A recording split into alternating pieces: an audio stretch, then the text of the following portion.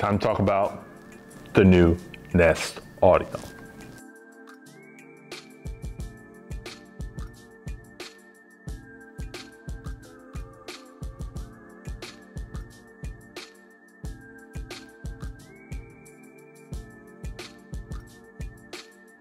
Before we dive into the sound, let's talk about the new look and how it all plays out. So Google takes that fabric wrap look that they have on a lot of their speakers and just kind of leaned into it with this guy. It engulfs it completely except for the bottom where you have a rubber grip for the foot. The fabric, the enclosure, the housing, the foot, and other smaller parts are made from 70% recycled plastic. The new look is better to fit anywhere in your home. Standing at 6.9 inches tall and only weighing 2.6 pounds. Navigating Nest Audio, you have 3 designated areas up top. This gives you play pause in the center, volume up on the right side, volume down on the left side. And then on the back, you got the mic switch, so you can mute voice commands or listening, whichever way you want to view it. And then, then underneath it all, you still have their now signature four LEDs that show off when it's listening and processing to your commands and different things. Now that we've gotten that out of the way, now for the more important part, the sound. They've upgraded the internals to give it bigger and better sound, as you would expect they do. You have a 75mm mid-woofer along with a 19mm tweeter, and that gives you 50% more bass and 75% louder than an older home that just had one single 50mm driver. This easily exceeded my expectations in the sound department. I expected it to be good. I was like, okay, this is actually a little bit better than I thought. You get a good amount of bass, get really loud. Like other Google Audio products, it can be grouped with Nest Mini, Nest Hub Max, or even your TV with Chromecast to give you a unified sound throughout your house, kind of like how Sonos has their system. Google quietly has their own. We talk, you listen. So let's hear how this sounds and then put it up against the rest of the Google speaker lineup.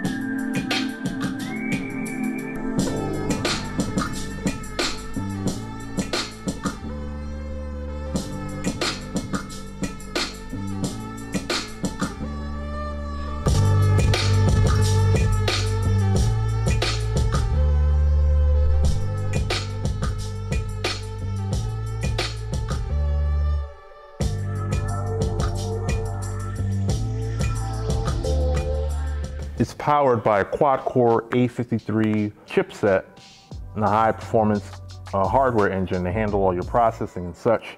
It does a good job in process and execute it. I wish it was a little bit faster. So it has 3 far-field mics to help hear your commands over music and stuff. I'm not going to say the hot word activate different things. Of course, you'll have some instances where that will happen, but for the most case, it did a pretty good job. And then last but not least, all the internals and the processors and everything can help adapt the sound in 2 different ways to give you the best experience possible. So one of them is Media EQ that automatically tunes the content, whether it's the music, podcasts, or audiobooks. It's more so adapting what it's putting out so it could give you the best sound. And then the other thing is Ambient IQ, which adapts to the background noise, make sure you can be heard, and then that you can hear the Google Assistant. So it's easy to say, Nest Audio, great smart speaker for an even better price. Small enough to put in several locations in your home, great output for its size, and all doing so without breaking a wallet to get 1 or even 2. Now, I'm not sure that this Nest Audio will convince the hardcore Alexa users to jump ship, or maybe it will, but whatever the case, I'm loving this guy, and I may pick up a second one to enjoy that sweet sound in stereo. So we'll have an affiliated link for this in the description below. Thanks for stopping by. Could have been anywhere in the world, but you're here with us.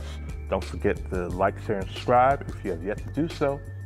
And see you in the next video. Peace.